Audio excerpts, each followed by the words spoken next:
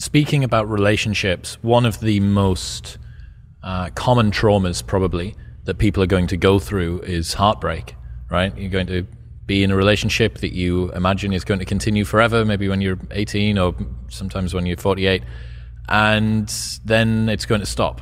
Have you thought about the neuroscience of what's happening during heartbreak? We did. So I've done episodes of our podcast on love, attachment, and relationships, which is a fascinating literature, mostly from psychology, but also biological literature. And that's mostly about people's orientation toward attachment. So there, just very quickly, there's the so-called secure attached style. This typically emerges in childhood when there's a very predictable caregiver-caree relationship between child and most often mother, but it can be father too or other caregiver. Just so happens that the classic experiments were done on mothers because this was in the 1970s and there weren't as many reverse role, homes, etc. There were some, but not as many as there are now.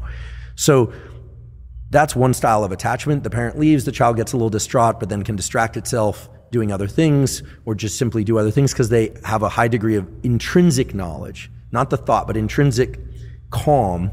The autonomic nervous system doesn't feel any need to ramp up because the mom returns.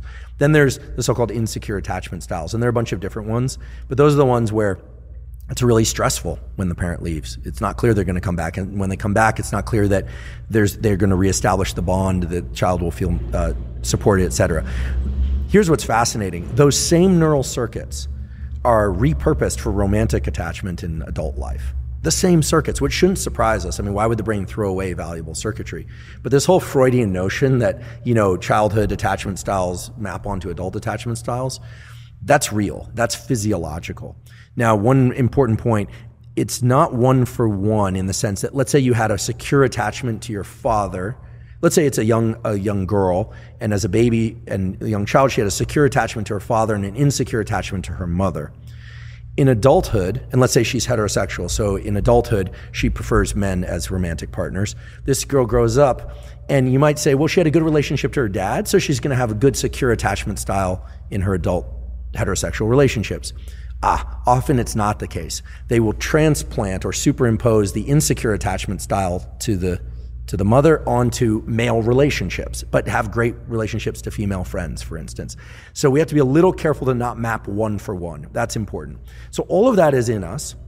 And then you were talking about breakups, and we did an episode on grief. And the way that grief works in the brain and nervous system is that there are three sort of factors that are mapped in our consciousness and our subconscious. And these are space, time, and this notion of closeness, which is attachment. Space and time is very simple. It's where is the person that I love and when will I see them next, right? I mean, if you have a relative that lives overseas and you know they're alive, you're not going to grieve them. You might really miss them, but you're not going to grieve them the same way you would if suddenly you get the note, unfortunately, that they passed away. And then attachment is how close you are to them, like how critically you rely on them for internal control and support. And that doesn't mean they have to be an immediate caregiver. It could just be like a really good friend. You call them mates over in the UK, right? Like a really good friend that just your knowledge of him just makes you feel good. You feel better in the world. As a guy who mostly grew up with kind of a big pack of male friends, I mean, I feel strongest and happiest and most secure in life when I see something about one of my friends doing well in life. It just makes me feel good. If one of them dies, and unfortunately I'm getting to the age where a number of them have died, then you feel like all of a sudden like, goodness, like there's a loss internally, right? Okay, that's all sort of obvious. But what's interesting is that the grief process itself is about restructuring this map. This map, think of it like a tripod. It's got three pieces: space, time, and closeness. When someone dies, it's very confusing for the brain because where are they in space? Well, the body is put someplace. Maybe it's cremated, maybe it's not. We have notions of a spirit, and that depends on one's orientation, a soul or a spirit, okay? Or if you don't, then you don't. Then where do they go, right? And then time, when will you see them again? There's the never. You'll never see them again.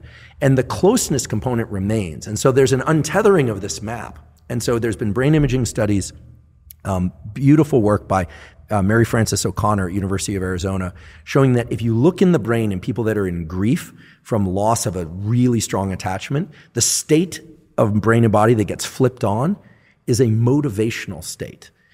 It's exactly the same circuitry in the brain that one sees active if someone very hungry is put just outside the wall of some delicious food, or if an animal that really wants to mate, I guess mate, with animals you call it copulate, they really want to copulate with another animal, is put just beyond the wall of that animal, but they can smell them.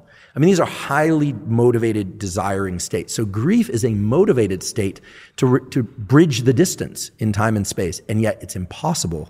And so the process of grief is a gradual waning of that motivation and a gradual shift of the memory of the person into some concept, whether or not it's a soul, whether or not it's just the past, whether or not it's their energy. You know, again, it depends on what the forebrain of that particular person believes. Shifts that concept of that person into a place where the brain is comfortable. There's no more autonomic arousal. There's no motivation. And we've all experienced this. If you've had a loss, and I've had a loss, for instance, where my graduate advisor died and I adored her. And every once in a while, her daughter will call me from her cell phone, and she kept the same number on that phone and the name and everything. So every once in a while, it'll ring Barbara Chapman, and I'll reach for the phone, and then there's this moment where I'm like, oh, goodness. So anyway, I'm going on and on just to color this with example, but when there's a breakup, it's exceedingly hard, especially if the person is young. You know, if you look at suicides after breakups, those are far more common in younger people than they are in older people. Why? Because the relationship represents the whole future. They have no concept that they know there are other people, but it sort of feels like the whole world is shutting down. So in breakups, what's happened is the person is no longer available in time and space. This is why when someone breaks up, you literally have to let them go, right? You know, constant pursuing of them is out of context, is not healthy. They have a name for that. It's called a stalker. Don't do it. But it's almost as if the brain has to think that the person is gone in time and space. And this has become much harder with social media, right? Because people can check up on people, they can hear from people. In the old days, like when I was growing up, you just like took the phone off the hook, or you diverted your attention. Now we are constantly renewing that the person is still there. And so love and the loss of love and the death grief are virtually identical. It's that motivational state. And this is why it's so hard to not reach out to somebody that you really miss and want back. What's happening, people? If you enjoyed that, then press here for the full unedited episode. And don't forget to subscribe. Peace.